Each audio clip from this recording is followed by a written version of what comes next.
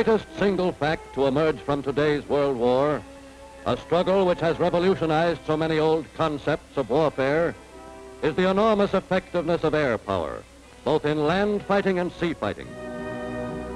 Today, over all the oceans of the world, airmen of the United States Navy on patrol duty and in combat are playing a decisive part in the war at sea.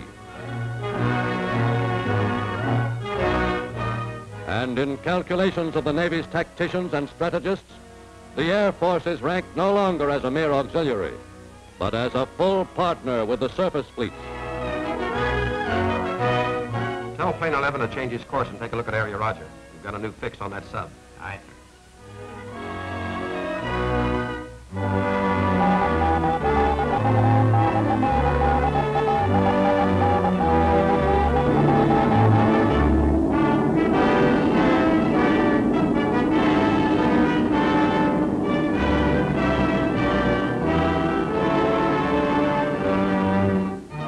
To build its great Air Force, the Navy can call and has called upon the best of America's young manhood.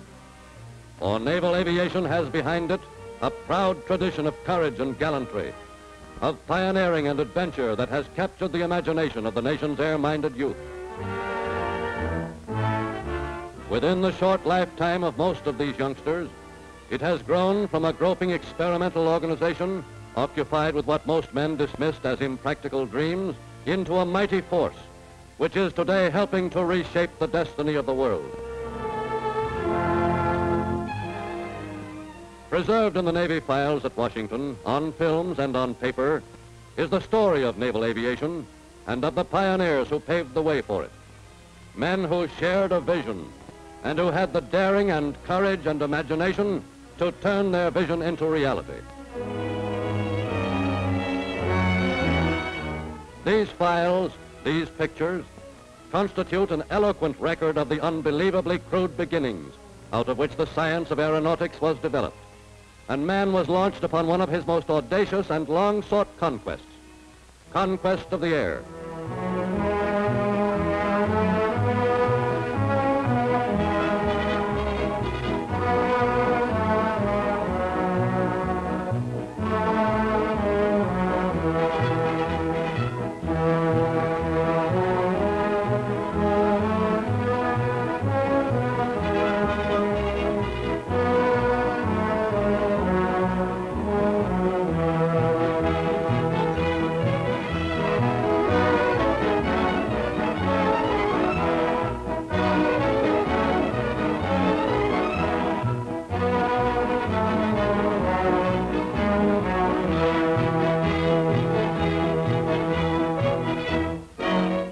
In Washington's Smithsonian Institution, the government has gathered together to preserve for posterity more records and evidence of the faltering steps by which man advanced from his first tentative flights to mastery of the air.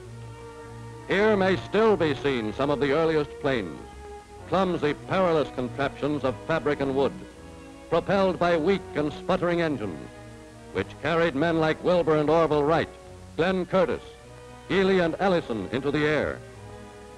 Here, too, are models of the first fragile and inadequate machines out of whose failures and uncertain successes was to come the knowledge that made the U.S. Naval Air Force possible. And with them are records of the great pioneers in naval aviation, men like Captain Washington Irving Chambers, who more than any other is the one who gave the Navy its wings. At his incentive, the Navy first began experimenting with aircraft and the development of the hydroplane or flying boat. It was due to Captain Chambers that the Navy was ready when the First World War came, with even the beginnings of an air force. And though in 1915 it had possessed but 17 planes, its hurriedly expanded seaplane squadrons made an important contribution to the Allied cause by their work in patrolling the French coasts and hunting submarines in the English Channel. During the war, the Navy's complement of men and planes grew from 38 pilots and 54 planes to over 2,000 planes and 3,000 pilots. As different types of planes were developed for different tasks, there emerged three main categories of naval combat aircraft. The large seaplane or flying boat, with its longer range and lesser dependency on its operating base, was to become the patrol craft.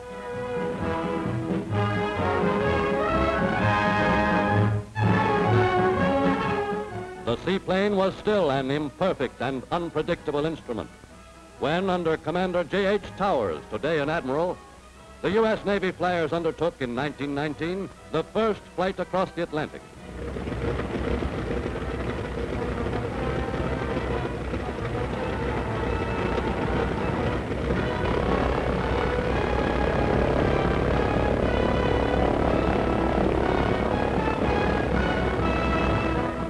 What no man had ever dared attempt before was accomplished by one of these planes, the NC-4, when, after a fabulous flight across the sea to Portugal by way of the Azores, it arrived in Plymouth, England.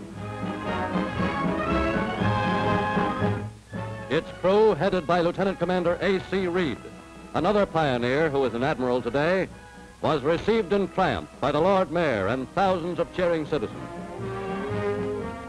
With the Atlantic conquered, another and greater long-distance flight across the immense Pacific became the Navy's ambition.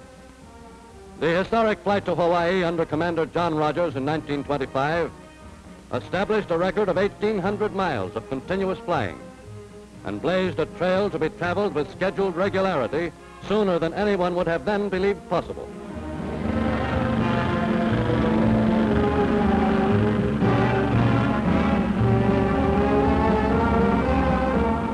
Naval aviators were gaining new confidence. They knew what they and their planes could do. Flying was no longer a dangerous and uncertain undertaking. Its success depended upon many unpredictable factors.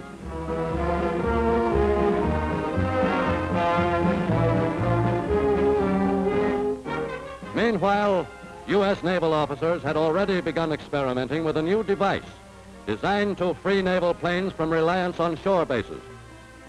The principles of catapulting, developed through endless experiments with full-scale models, were finally proven by courageous airmen who took their lives in their hands to demonstrate that the catapult really worked.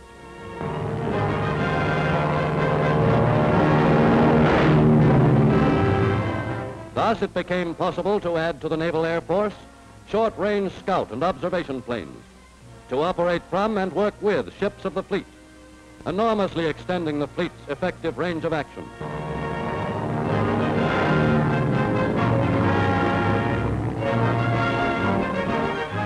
From the catapult to the aircraft carrier, making possible the use of fast fighters and bombers in sea warfare was a logical step. With the first flights from an improvised deck on a battleship, the conviction grew among a few pioneer flyers that planes could successfully take off from and land on ships at sea.